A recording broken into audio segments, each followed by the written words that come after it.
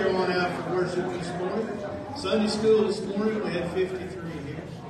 Birthdays, any birthday offering? Anybody have a birthday this week? Happy birthday to you. Happy birthday to you. Happy birthday, God bless you. Happy birthday to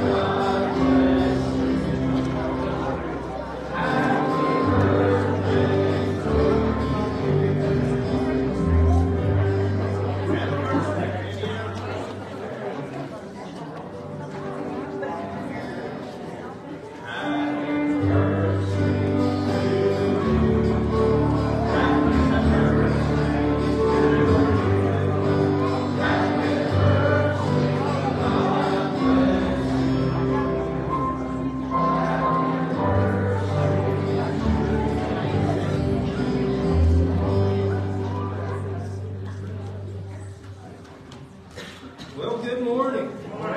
It's good to see you out in the Lord's house today. I hope you came with an attitude of worship and to praise God and to have a good time in His house today.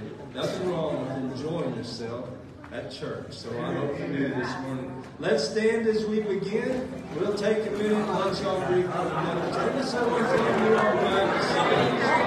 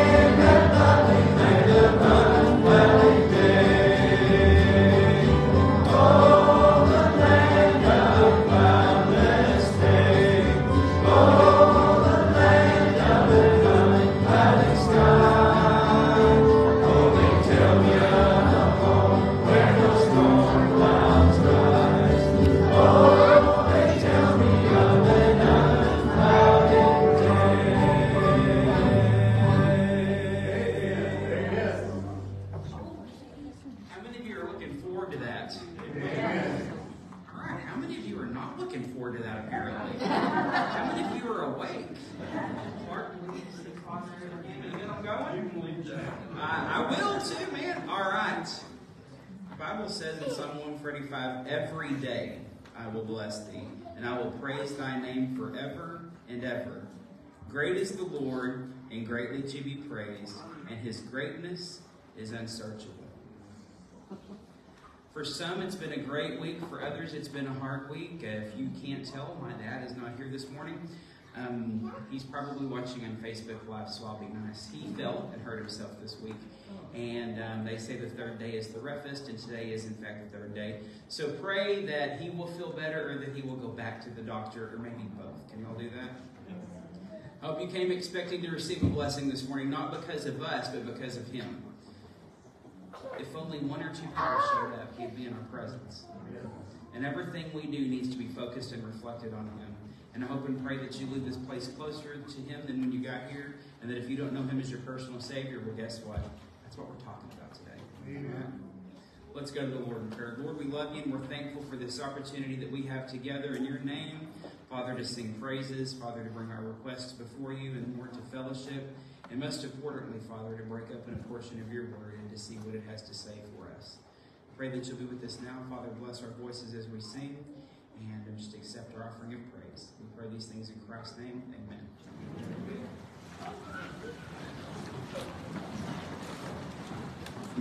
Thank you so much to be seated this morning. We're going to do well before the end of the morning.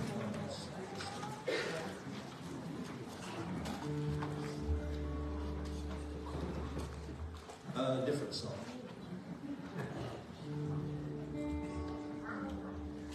There it is. There we go. Join in and sing. You may not recognize the verse, but you'll recognize the chorus really well. Ready? Here we go. Trials spark on every hand, and we cannot understand all the ways that God will lead us to that blessed promised land. But He'll guide us with His eye, and we'll follow till we die. We will understand it better by and by.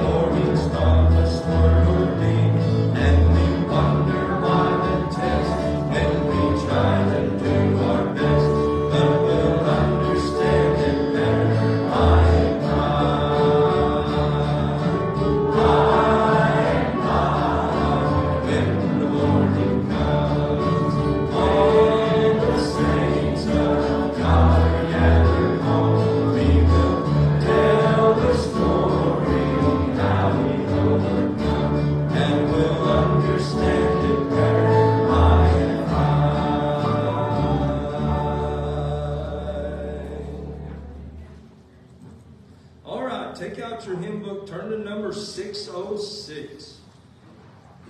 Hymn number 606, good old Moshe Lister song this morning. Hymn number 606, we'll sing both of them. You may ask me where I'm headed.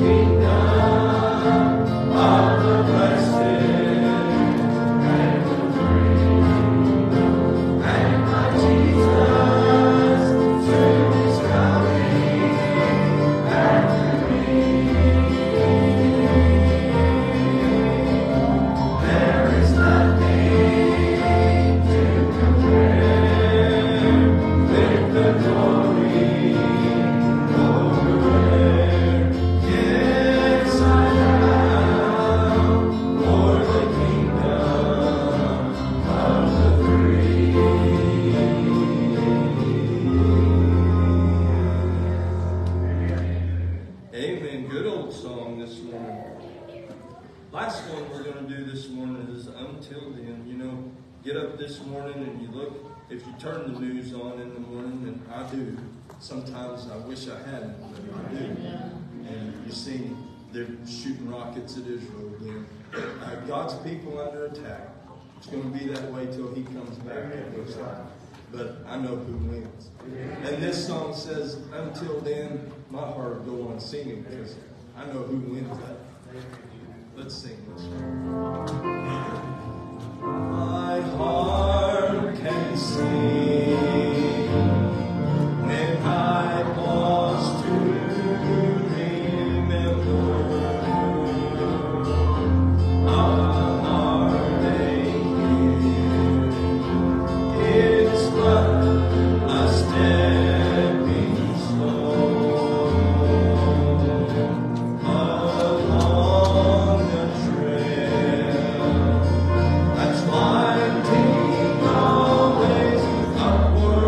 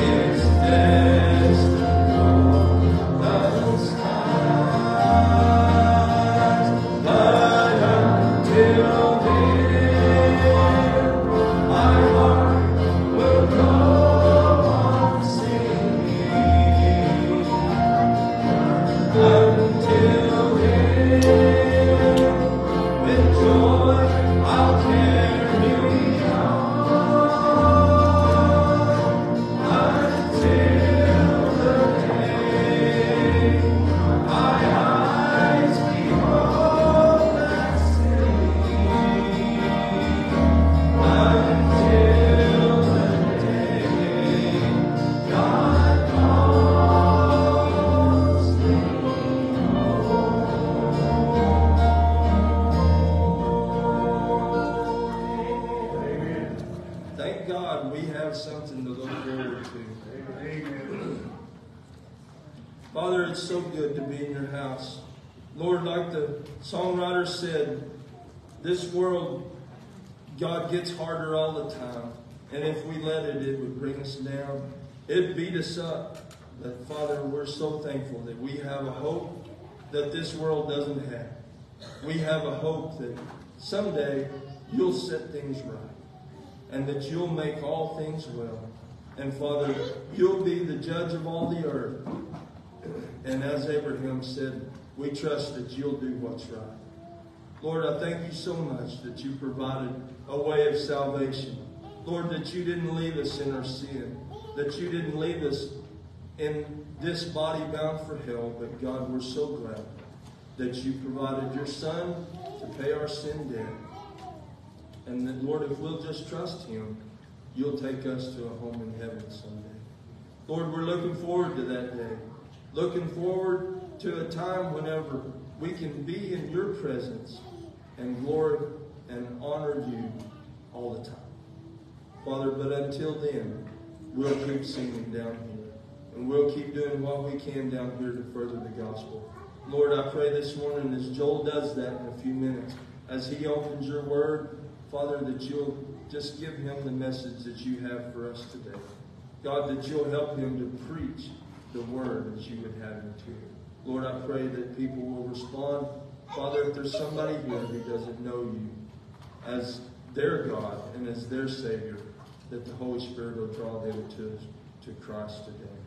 Just help us, Father, not to be an offense to you. Help us, Father, not to do anything that would hinder you today. We love you so much. It's in Christ's name I pray. Amen. All right, this morning, very quietly, if you have a youngster first grade and under that would like to go to children's worship, Miss Megan's over there now. Y'all can be dismissed.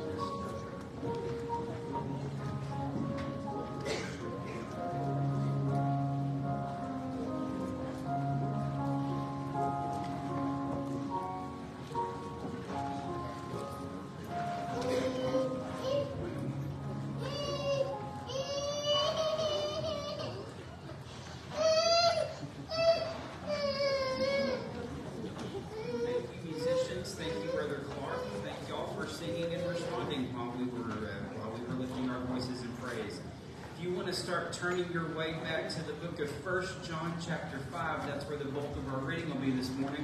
I was thinking about something as I was getting ready this morning. I got the phone call, the final phone call or text about 7:38 this morning that Dad said, I'm not going to be there. And I thought, well, I was kind of expecting that, and so what am I going to do? So I took Dad's notes, and I took what God told him to preach, and I'm going to preach it because I feel like that's what God wants y'all to hear today.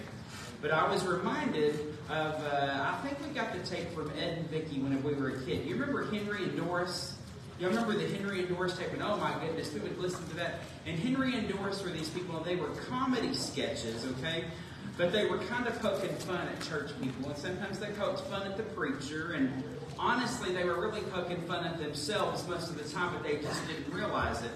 And in one of them, they were having a nice batch of roast preacher for lunch. Y'all know what I'm talking about whenever I say a batch of roast preacher for lunch?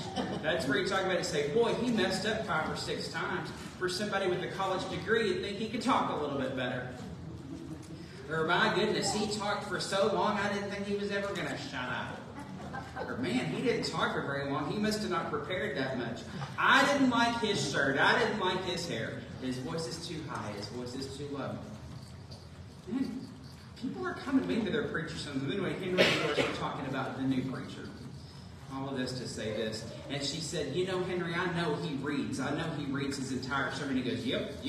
She goes, you know how I knew? You know how I know he reads his sermon? And she goes, yep. She goes, because he lost his place. How did you know he lost his place? Because he went back to the very beginning every time. And she chimes in and goes, 3 times. I've got 3 pages of notes. Normally I get up here with 1 page of notes. If I lose my place, I promise to try not to go back to the very beginning. All right? But if I do, maybe God wants me to say it twice. I don't know.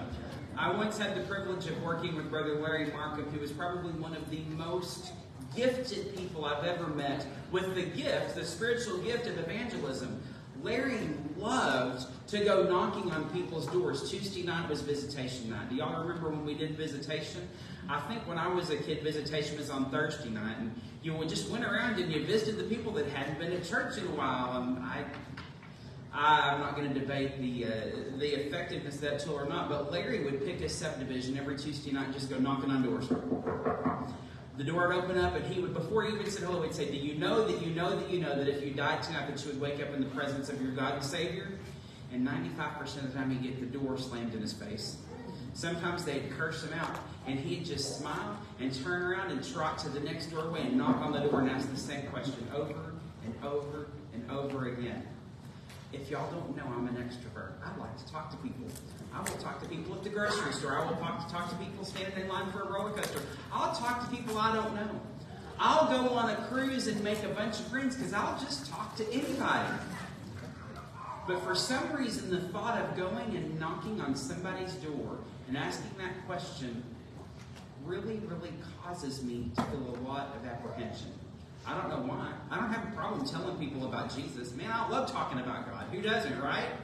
I love telling people about Jesus. I love telling people about what He's done for me. But it's something about going and knocking on doors.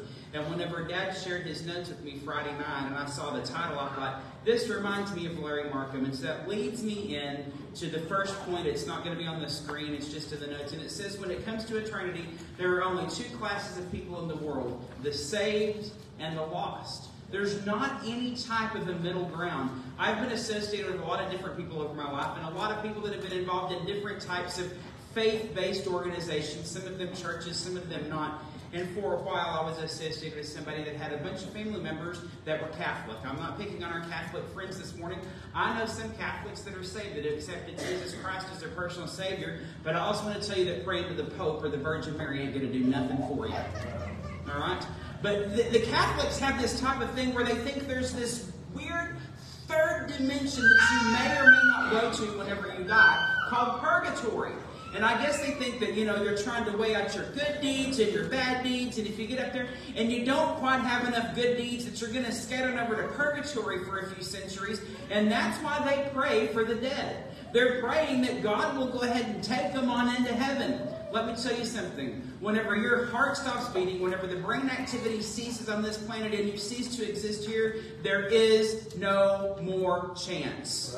That's it. The chances end when your life ends. And if that scares you, well, I'm sorry. I don't intend to scare you this morning, but maybe that's what you need. So there are the saved and there is the lost. There's no in between. The Gospel of John, I'm going to read this verse and then we'll get to our regular text. John 20:31 says, but these are written that you might believe that Jesus is the Christ, the Son of God, and that believing you might have life through His name. The Gospel of John was written to tell us how to get saved. I talk to the kids quite often. In fact, last Sunday morning, the Sunday school lesson was about what? Sharing your faith, right? Dustin, you were in there. Were you in there? Advance? I can't remember. But anyway, we talked about sharing your faith. And we talked about how your life has to be an example before you can break open the book. Because if your life is an example, people aren't going to hear much about aren't going to want to hear much about what you have to say. But the entire book of John, the gospel, is to tell us how to get saved. And 1 John was written to tell us how to know that we're saved. There are 5 basic categories of people with reference to salvation. There are those people who weren't saved and they know it. That may be one of the scariest categories that somebody can be in. You ever been around somebody that knew they weren't saved and just really didn't seem to care too much about it?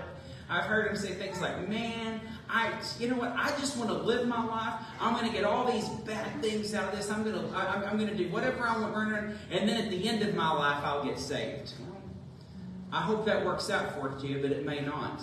Then there are those that think that, you know what, even if I'm not saved, and I know I'm not saved, and if I'm just going to go to hell, and hell's going to be a big old party with all my friends, if we're going to sit in the corner and tell dirty jokes and drink beer. Well, I'm going to tell you something, that's not at all what hell is going to be like. So if you're not saved, and you know it, maybe you need to come on down right now and make that right and get saved. But there are those who know they aren't saved. There are those who think they are saved, but aren't. Y'all, I see so many things as I go through social media. I don't watch the news much anymore, Brother Clark, for the reason that you stated this morning. But as I saw this morning, as Iran started hurling missiles at Israel, let me tell you, the judgment of God is going to fall on the country of Iran and on any country that doesn't support Israel.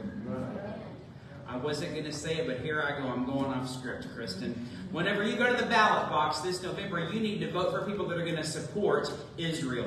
The Bible says that God will bless the nations that bless Israel and curse the ones that don't. And if you think it's no big deal, I'm here to tell you it is a really, really big deal. But you see all these televangelists on TV that'll tell you, if you'll send $100 to here, if you'll do this, or if you'll do that, and I'm jumping over some of the stuff we've been talking about on Sunday night. I was watching TV once. I was living in Las Vegas, and I got home from church, and we didn't have Sunday night church, and so I was watching something, and the Trinity Broadcasting Network is what I think it was. That's back whenever I had cable, and man, I had all these channels, and there was this big old lady with purple hair. She had humongous purple hair. Her name was Sister Sue, not Miss Sue Cantrell. You don't have purple hair. Purple hair. And if you do, that's your business. But anyway, this Sister Sue lady was on there, and she read this verse of Scripture, Psalm 68:19, and it talks about receiving daily benefits from the Lord. And so this Sister Sue lady on this television program started telling people that if they would mail her a check, this is how long ago it was, mail her a check for $68.19, that they too could receive a daily benefits package from the Lord. You could send $68.19 to Miss Sue all day long. If you don't know Jesus, you ain't going to heaven.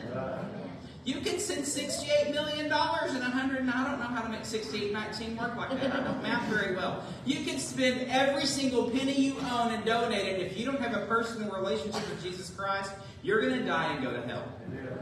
Number 3, there are those that we think are saved but aren't. I'm going to stop here and camp out for a few minutes because I know many, many people that have played a game for years and years and years knowing that they weren't saved and acting like they were.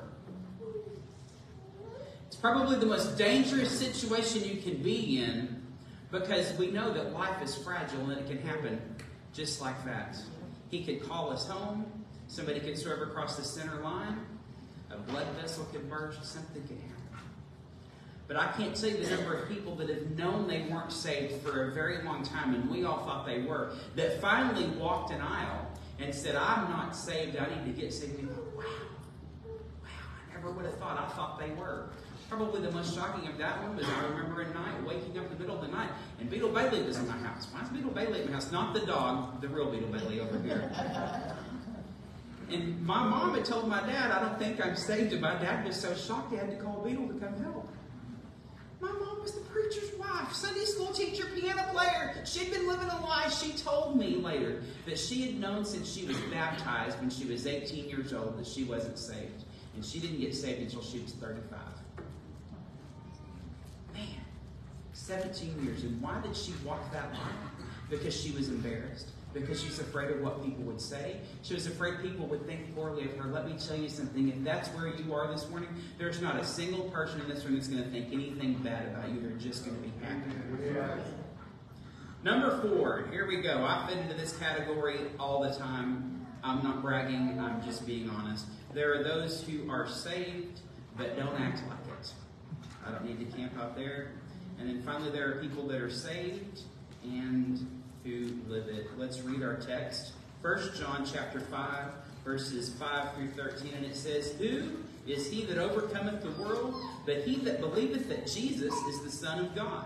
This is he that came by water and blood, even Jesus Christ, not by water only, but by water and blood. And it is the Spirit that beareth witness, because the Spirit is truth.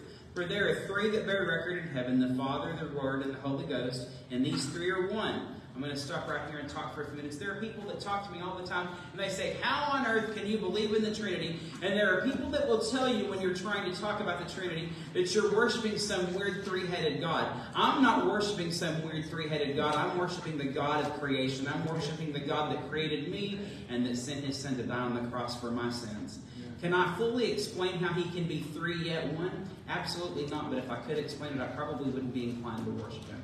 So don't get caught up on that. The Bible says it, and so I believe it. I don't even need to.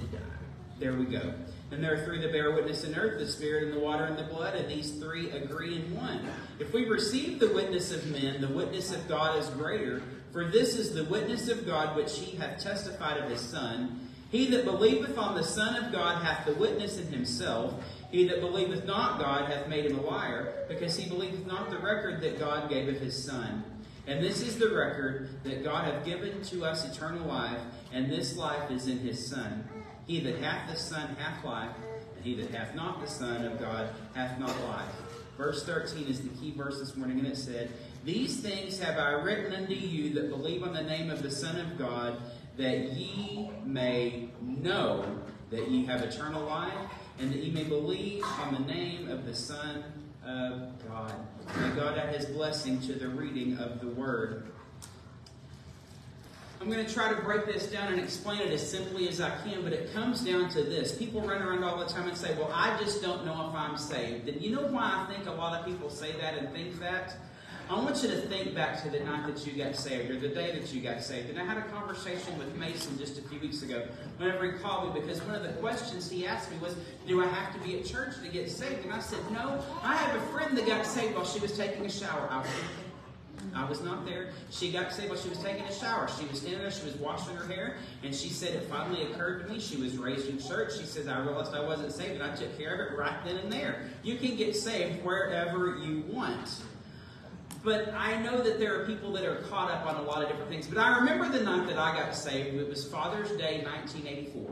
And I was 6 years old. And we went into the office there in the front of the old white building that was eventually the flower room. And then the building fell in and we had to tear it down. And that was sad. But what a great building we have there in its place. And it's being used for the community and for our Awana program and a lot of things. So let's not get caught up on the old white building. But I recall that there were some things about kids back in that day. Y'all remember whenever kids were seen and not heard? Y'all remember that? Kids were seen and heard. Now, here was the problem. On Sunday nights after church, we'd typically all end up going over to somebody's house. And most of the kids would be out playing hide and seek. And hide and seek was okay. But there were two of us out of that crew that always sometimes tried to sneak in and sit at the table and talk to the adults. And that was me and Tim. They would say, you're a kid, go outside. Well, I wanted to be inside where the adults were. I don't know why.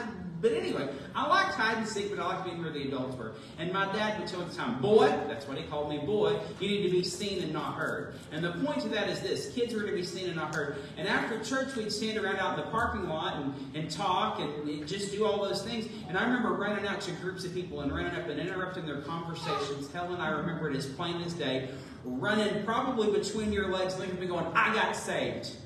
Interrupted you in the middle of a conversation with some other ladies, and you stopped and said, well, hallelujah, and gave me a big old hug. Kids were to be seen and not heard, but that was one point where I was allowed to be heard. I was excited. I wanted to tell everybody. I think back to the times that I've gotten away from the world. I think about those times at church camp. Whenever you leave and you're so on fire for God that you're ready to charge hell with a water pistol. You know what I'm talking about? You ever known somebody that got so on fire for God that they were irritating to be around? By the way, if being around other children of God irritates you because they're so spiritual, that's probably a sign that you're backslidden and need to get on your knees beside your bed or in the altar. But I remember that feeling, and I know that there are times that it ebbs and it flows. But I think the reason a lot of people don't think that they're saved is because they don't have that awesome feeling anymore. Do you understand what I'm saying as I say that? So, life is tough. Life is tough. I remember Mark Lowry saying, he says, whenever I wake up in the morning, I don't feel saved. He says, I don't look saved. And sometimes I have to have a Diet Mountain Dew before I feel saved. No, I'm not. So there are some truths in this text. I said all that to say this. Salvation is much more than a feeling. Salvation is much more than just feeling like, oh man, everything in my life is great and so I must be saved. Salvation is much more than a feeling. That wasn't in the notes. Now let's go back to the notes. I promise not to start over. I'm not Henry's preacher. There are three truths in our text that can help us know that we are saved. Number one, the atoning work of Christ. In verse 6, it says, the blood removes the penalty of sin. And Hebrews 9:22 says, and almost all things by the law are purged with blood, and without the shedding of blood there is no remission of sins. Every once in a while I travel, and whenever I travel, I try to go to church. And sometimes I try to go to a BMA church, and every once in a while I try to sneak into just another church to experience something different. I one time was in Washington, D.C. and went to this big, humongo, big old city church. And I'm not going to get political here on this, but the sermon topic of the day was Black Lives Matter. And I'm sorry, every life matters, but you can't really find that in the Bible. And it was telling us how we were all terrible. But she gets to the part about the preacher was a woman, and she gets to this part about how people are going to go to heaven. And she says, I think that people are going to go to heaven by the way they treat black people. It sounds good. And we ought to treat people right, amen? We ought to treat people right that look like us, that don't look like us, that act like us, that don't act like us, and all of those things. We ought to treat people right. But I could be the nicest person in the world and I'm still going to die and go to hell. Without the shedding of blood, there's no remission of sins. And you hear these preachers say all the time, well, I'm not going to preach about the blood. Somebody said it just a couple of weeks ago. On Easter Sunday, we're not going to talk about the blood of Christ because it might be offensive to the visitors. I don't care. I don't. The water continues to cleanse us from sin. That's sanctification. And I remember as a young Bible college student, and I heard a lot of these words in Sunday school and in Galileans. And Kevin, I'm really sorry about the way we acted in Galileans sometimes, by the way. Most of it was Jeremy's fault. He's not here to defend himself. But I'm sorry about the way we acted in Galileans. But I learned some of these words. And I remember thinking that sanctification is a really, really big, long, hard word to understand. And let me tell you, it's not. It's the process of becoming more and more and more like Christ. But when they came to Jesus and saw that he was dead already, they brake not his legs. But one of the soldiers with the spear pierced his side, and forthwith there came out blood and water. Ephesians 5:26 tells us that we are cleansed with the washing of the water by the word. You see, salvation is something so much more in practice than just accepting Christ as your Savior. There's nothing more that you have to do, but there should be some changes after the fact. Your life should be a living example of who and what Jesus Christ is. And the fact that he's now living within you should be evidenced by change in your life. And that's the sanctification. The song Nothing But the Blood of Jesus says this, my hope is built on nothing less than Jesus' blood and the righteousness. What can wash away my sin? Nothing. We know that we can be saved by the abiding witness of the Holy Spirit. We see this in verses 6 through 10. The Holy Spirit takes the atoning work and testifies of it. The Holy Spirit witnesses to you. How many times have you ever been in a situation where things just weren't going right? And you couldn't explain it, but a sense of peace just prevailed and washed over you. And you knew that it had to be a God thing because it certainly wasn't a you thing. I can say that's happened to me many times. Many, many, many times. I think about the people that have recently lost loved ones, and I think then back to the time where I've lost loved ones. And somebody asked me one time, they said, how could you preach Jeremy's funeral? And I said, well, there's a lot of reasons why. Number one, I'm a control freak, and if it had anybody else done it, they wouldn't have done it the right way. So let's let Joel do it. But it's what I needed to do. It was the hardest thing I've ever done, but it was also the most therapeutic thing I could do in that time. And the reason I know I made it through that time and that day especially is because I know that people of God were praying for me and supporting me. And the Holy Spirit led me and guided me and told me what to say. And he can and will do the same thing for you.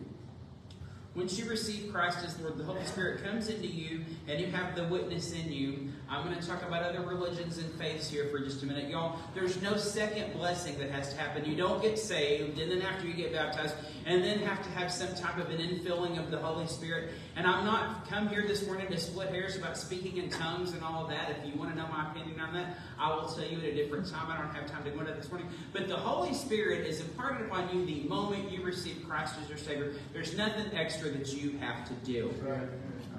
Very good. The witness of the Holy Spirit is not an emotional feeling. I've already jumped all over this, but I'm going to talk about it again. Well, the preacher goes to visit somebody at their house, and this guy had been missing church quite a bit, and the preacher didn't say much. They were sitting there, and the guy said, well, preacher, I know why you're here. Let's go out in the backyard. I've got a fire built in the fire pit. And they sit down by the fire pit, and the preacher didn't say nothing. He just reached out with the tongs, and he took out this ember and set it on the concrete next to the fire pit. And just sat and watched it. Well, what happened after a few minutes? The orange glow that had been coming off of this ember, this piece of whatever that was taken out of the fire, began to cool. And as it cooled, the orange glow left it. And eventually it was just sitting there smoking a little bit. And the preacher looked at the guy and he said, "You don't have to say nothing, I got it." Y'all, we come to church for a lot of reasons. And some people come to church because it's what's expected. And some people come to church because their mama makes them, or because their husband makes them, or this, that, or the other. But the reason we ought to come to church is because we want fellowship with God's people and want to learn more about Him. And the longer I'm away from church, the longer I'm away from God's people, the longer I'm away from my daily devotion and my daily Bible reading and my daily prayer, the dimmer my light is, the dimmer my glow is. And the Holy Spirit still abides in us. Spiritual knowledge goes beyond feelings, and the Holy Spirit witnesses through you. I talk to the kids about this a lot. I work in the education system, and I go around to different conferences and things like that. And I'll have conversations with different educators. And if I find out they work for a school district that I have kids in, and I have kids in quite a few school districts, and the kid that they were talking about is no longer in the youth group and has not been in the youth group for a very long time, so don't try to figure out who this was. But I was having a conversation with somebody one time that worked at a school, and I said, "Oh, well, do you know so-and-so? They're a member of my youth group." And that person looked at me and said, "So-and-so goes to church?" You wouldn't know it by the way they act. It's kind of sad, isn't it? If your life was the only Bible that somebody had ever read, what kind of a story would it tell about the Son of God? What kind of a story would it tell? We have the affirming word of the Father. God gave us an eternal record, the Bible. And we learn about everything we need to know. Y'all, the more I read the Bible, the more questions I have. The more answers I get, but the more questions I have, because there's so much there that, to steal an education term, needs to be unpacked. But I've said everything I've said this morning to tell you this thing. You can know that you know that you're going to go to heaven. I don't think there's a person in this room that's been saved for any extended period of time that has never had an experience where they doubted their salvation. You ever doubted your salvation? I know I have. Probably one of the last times I doubted, and it was less of a doubt and more of a thing, but whenever I had my gallbladder out in 2020, and I don't recommend having surgery in the middle of a global pandemic, because if they mess it up and you go to the hospital, nobody can come visit you, so you're kind of stuck in the hospital there all by yourself. And yeah, I'd had the gallbladder removed. I got cleared by the doctor. He said everything was great. I got on an airplane. I went on vacation.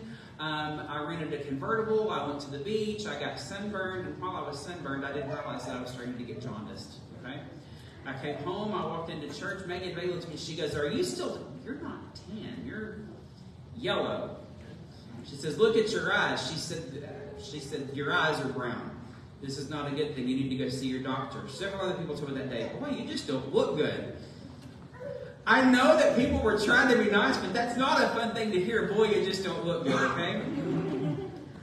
I walked into my doctor's office on Tuesday. He walked in, he took one look at me, didn't say a word. He turned on his heel, walked over to the phone, called Washington Regional and said, "I have a direct admin." And for the next 3 days, 4 days and 3 nights, I was in the hospital. Tuesday night, they put me on NPO. So at this point, I hadn't eaten anything since lunch on Monday, because they were going to do surgery. They did surgery on Wednesday morning. It didn't work. They did surgery again on Wednesday at noon. It didn't work. The doctor came in Wednesday evening and said, "Mr. Young, do you have your will written out?" I said, "I don't have a will written out. Why do I need one of those?" And he said, "If the surgery doesn't work tonight, it's likely that you're not going to make it. Have a good day." Turned around and walked out. "Thanks, Doc. You have a great day, too." Couldn't cuss him out. I was a preacher. As I laid there in bed looking at the ceiling, because I couldn't roll over because there were too many tubes attached, I started praying. And I prayed for my dad, and I prayed for my mom, and I prayed for my sister. I prayed for a lot of people. I prayed for y'all. I prayed for this church. And then finally I said, "Lord, I know for sure I meant it when I was 6 years old. But if I didn't say it right, if I messed anything up, I just want to make sure I'm saved." I'm not making light of that moment. But in that moment, whenever I was faced with the fact that my life might end within 24 hours, I wanted to be sure. And I am. I'm still sure. Does that mean my life's perfect? No, if I'm building my assurance and my faith on that, man, it's messed up. Do I always live it? Absolutely not. But do I know that at the end of the day, that whenever I was 6 years old, I surrendered my heart and my life to Jesus Christ? Yes. And you can know too. Brother Clark, can I request that we sing nothing but the blood of Jesus? We're going to stand in a moment. We're going to sing. We're going to have a few moments of invitation. And y'all, I don't know how you need to respond to this invitation this morning, so I'm going to throw out a few options. There are some people here that know somebody that's not saved. And you need to come down here and get down on your knees and pray for that person. I want to tell you, and I don't say this to be glib or anything like that, but I've got people in my life that I've been praying for a very, very long time. And honestly, I've gotten to the point that I'm kind of sick of praying the same prayer over and over. But God's not sick of hearing my prayer. And He's not sick of hearing your prayer. Maybe you've got somebody or something you need to pray for. Maybe you've been a church member for 100 years. Maybe you've been baptized so many times that you just, man, your hair's still wet from the last time. But you know deep down you're not saved. Come down and take care of that today. I'm going to ask our Christian brothers and sisters to also come down to make it easier for those that might need to make a move. However God leads you this morning, you respond. Let's stand. Jay Norton, lead us in prayer as we begin this time of meditation, please. We thank you for the word that we heard. There are those that need to make a move, some other action, Father, that this is good.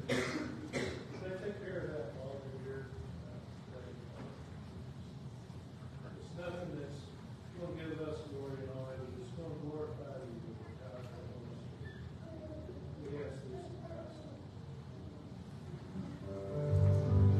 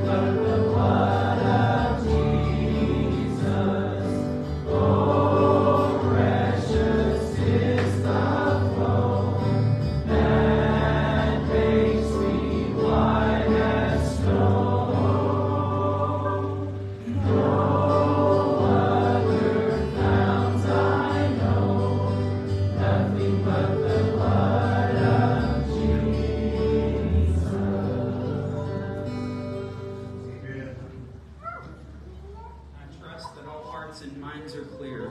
If they're not, please speak to one of us after the service is over. Ushers, if you would come down.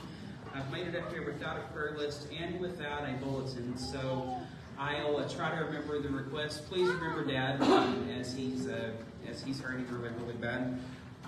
I love him, and he's a little stubborn, and for him to admit that he's hurting bad enough that can't be here is a pretty big deal. So y'all continue to pray for him. Pray for Becky as she nurses him. Continue to pray for the family of Johnny Cheatham. It's a hard loss, but it's not really a loss because he's not lost. We know where he is. And continue to pray for them, but also, thank you. Someone's looking out for me here. Prayer list and a bulletin. Remember our country. Pray for our leaders. Pray for the country of Israel. Anybody that we need to mention over here in this section? Joel. Yes, sir. I got a neighbor that fell off back of the tractor and run off the, it wasn't a tractor, it was a beater, and he broke his cup here, punctured 4 ribs and 1 lung. His name is Mari Hill.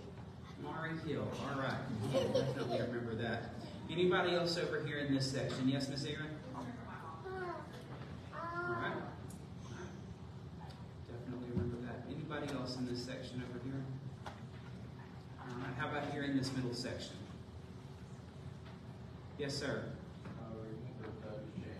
Yes. All right. Anybody else in this middle section? How about back there in the back? Yes, ma'am. My Uncle Gene Kendall, he's really weak right now, so we need to pray for him, please. Anybody over here in this section?